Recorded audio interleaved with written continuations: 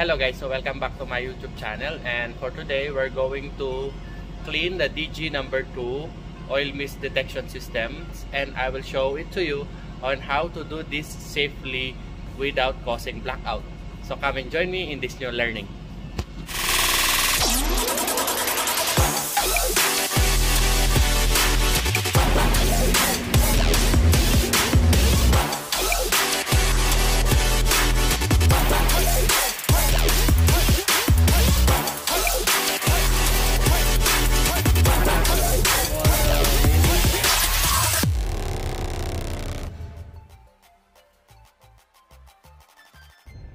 So the first thing that we need to do is to isolate the generator we are going to work with. The generator should not start at any given time. Then of course, alarm will appear into the alarm and monitoring system. Then we can now proceed to the Gravenir oil mist detection panel. So the first thing that we need to do is to isolate the system. So just go to main menu and then go to the engineer and press enter, then enter the password.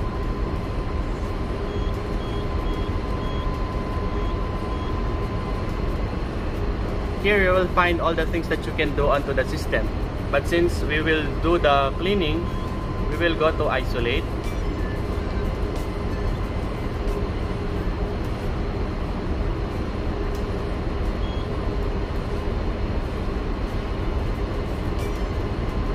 And then we'll use the engine. We'll go to the engine, since we will all do the whole detectors. So for the DG number 2, it is the engine 3. So we will go to the engine 3.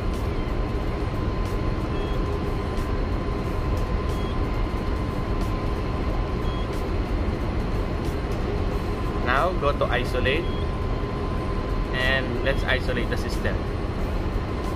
Now as you can see, the system is isolated. So, and you will have this indications here. Now we are okay to remove the detector heads.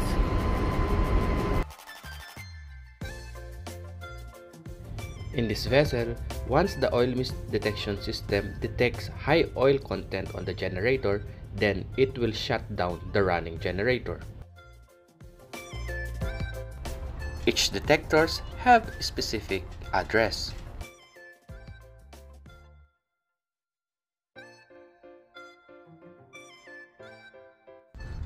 So for this vessel, this engine has 3 detector heads. Since the system is now properly isolated, we can now remove the wirings on the detector heads. The indicating green light will be off, and we can use now the Allen key to remove the detector head.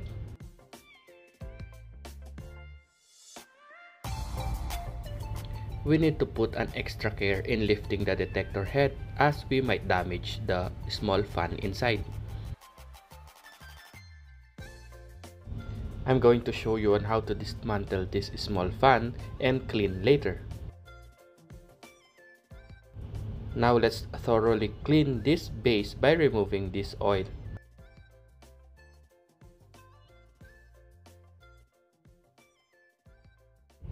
To remove the small fan, we need to remove the locking key.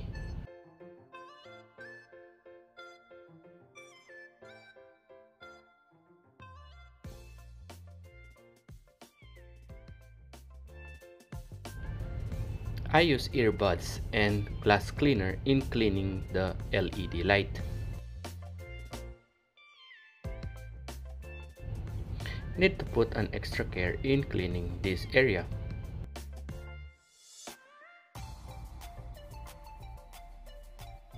Part of the maintenance job is to check the condition of the small fan. So let's connect the wiring to see the running condition of the fan. We need to blow smoke into this hole so that we can activate the alarm.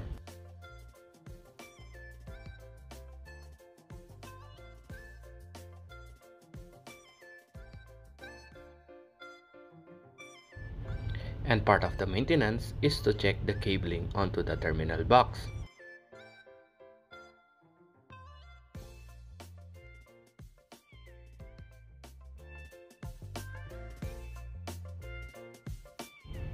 As you can see, there is a lot of dust into the box, so we need to clean this area.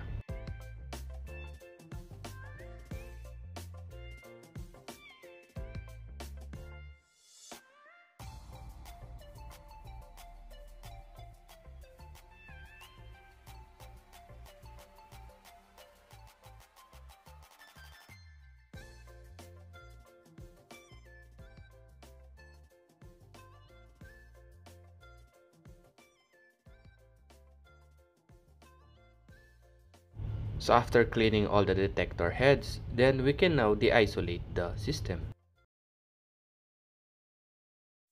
It is just the same process as what we did in the beginning.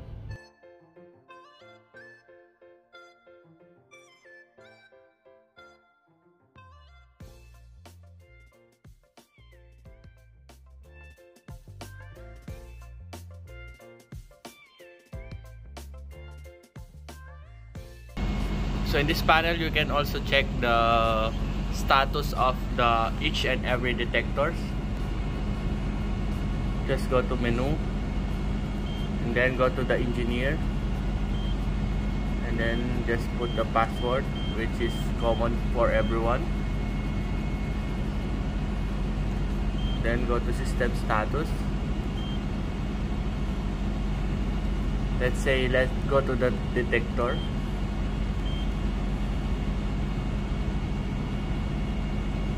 And let's say the level.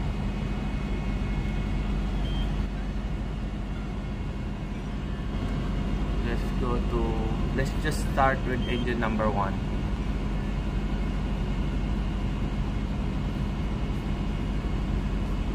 So here you will find out the status of each detectors, the actual level of each detectors.